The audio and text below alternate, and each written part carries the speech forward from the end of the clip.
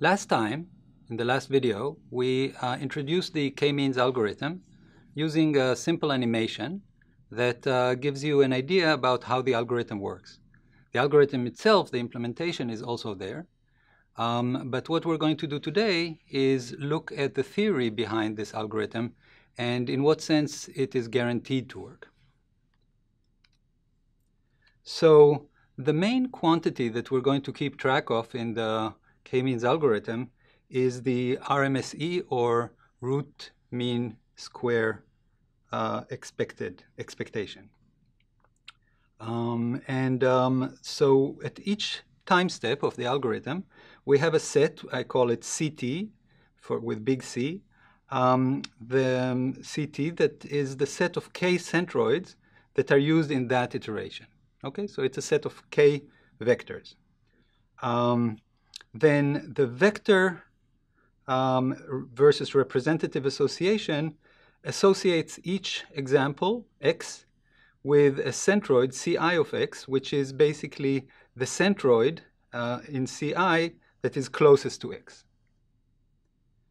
So the RMSE is the root mean squared error, and it's the square root of the mean square distance between the point and its closest centroid, or representative centroid. So this is basically the formula for it. It's the square root of 1 over x is simply for taking the average of these all of these terms in the set of examples x. For each x, we take the difference between the vector x and its representative, and we take the norm of that squared. So that's the squared length of this distance. Okay, and that is what is defined to be the RMSE. So why is this useful? Because what we can show is that at every step of the K-means algorithm, the RMSE cannot increase. It can either decrease or stay the same. So for step 1, where we are updating the association, we're associating each point x with the closest representative. Well, in this case, it's pretty easy to convince yourself that if I change the centroid that I'm using from something to something that is closer, I'm definitely going to decrease the RMSE. The second step has to do with the mean being the best centroid for a set. So you can basically easily show that for any fixed set of examples, so this subset that is associated with a particular centroid, the best centroid is to take the mean. Okay, so basically this is also a step that is not going to increase the RMSE. So what we can say is that in each iteration of K-means, RMSE either decreases or stays the same. So a special case of that is if we think about the association of points to centers, right? So at every iteration, we are associating each example with its closest representative. If this association doesn't change between two iterations, then it's never going to change again. Okay, it's going to stay the same forever. So using these two things, the decrease of the RMSE and the relation to subsetting the set of examples, we can show that K-means has to converge after a finite number of iterations. And that simply follows from the fact that there is only a finite number of ways to partition the examples into K subsets. And for each one of them, there is some RMSE. And so if the RMSE decreases, then there must be some point at which it will stop decreasing and stay the same forever. Okay, that's not enough to basically just say that because it's strictly decreasing that it will converge, right? Because think about it, you can have sequences of numbers that become closer and closer and closer to zero, and are always above zero, but are never reaching a minimum. Okay, so that's like a sequence that converges to zero, but is never equal to zero. So, but if you combine it with the fact that the number of possible configuration of the points is finite, then you actually get convergence.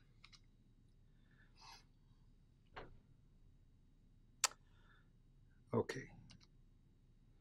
So what does this tell us? That tells us that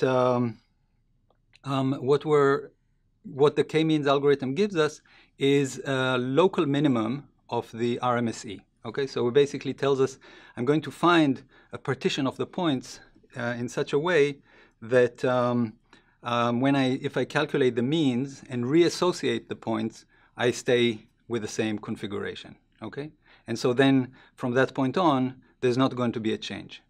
However, that does not mean necessarily that what we're getting to is the minimum of the RMSE. That would have been nice, but all we're guaranteed is that we're getting to something that is a local minimum.